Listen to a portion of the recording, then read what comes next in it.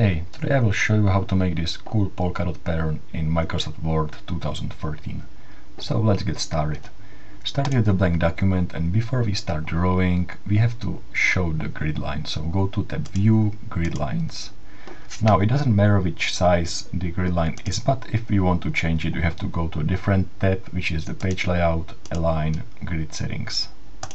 And here you have the horizontal and vertical spacing for the grid. And it doesn't quite matter which size it is, but you want both values to be the same. Okay, so we will start drawing and we will draw a shape, a circle. So insert, shapes, oval, and this time you don't have to press the shift key because it will snap to the grid. So just make sure that you are drawing a circle, not an ellipse. So change the outline to no outline and fill to some different color, for example this light green, I like it. So if we use this circle right away as a pattern fill, and I will quickly show it to you, and you don't have to worry because I will show it in a slower speed later, but if I use this as a pattern fill for a new shape,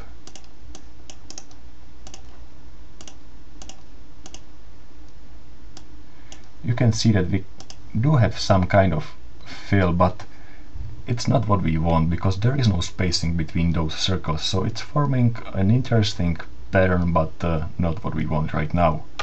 So what we need to do is to make this pattern bigger. That is, we want it to be taking like 3 to 3 grid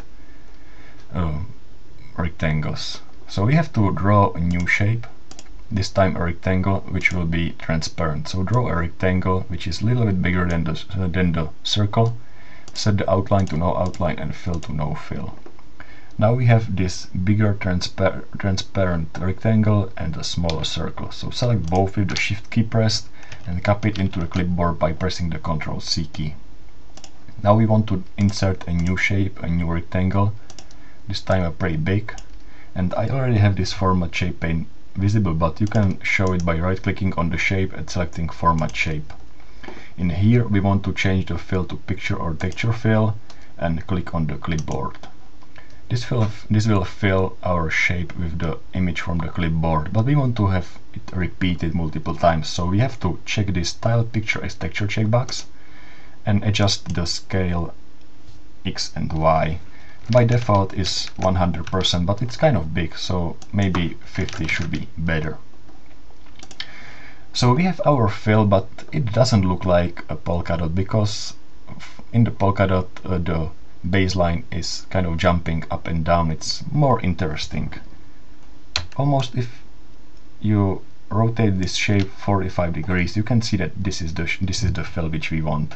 The only problem is that our shape is no longer a rectangle, but it's kind of distorted shape, which is not very useful. We can fix it by simply inserting a different shape. We can insert a diamond shape with the shift key pressed, and if we fill this diamond with our pattern and rotate it 45 degrees with the shift key pressed, you can see that we have our fill and we have the rectangle or square shape. Adjusting the spacing in this pattern is pretty easy. All we have to do is make this transparent rectangle a little bit bigger, so we just resize it to take 4 to 4 squares, select both, copy into the clipboard with Ctrl+C, select our diamond and again click Insert Picture from the clipboard. Of course you have to check the Tile Picture as Texture every time you change the texture. So here we have a fill with bigger spacing. We can make it even bigger. We can maybe, hide the grid lines, maybe change the page background to maybe some darker blue. We can even copy paste this shape and move it somewhere in between like this, and maybe recolor it by clicking on this picture tab and changing the recolor to some darker blue. You can position it properly by pressing the arrow keys on your clipboard. I think this is just fine. Maybe the blue is too visible, so we can jump to the fill tab and increase the transparency just like this. Okay, I like it this way, and we can call it done. If you like it also, you can check my new free ebook 7 best text effects in Microsoft Word, which you can read online on this address. It's also in the description for this video. So go read the book, learn something new, and have fun. Thank you.